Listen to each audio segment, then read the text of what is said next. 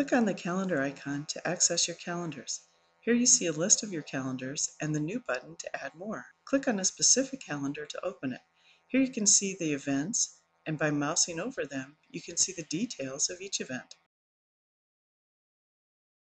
To add events to your calendar, you can drag and drop objects, like your items, and then edit the event to have the right name, time, and duration. You can also add images from your upload window or from any of the global closet windows, like for instance, books. You can also view the calendar by week and use the arrow buttons to scroll between weeks or by days.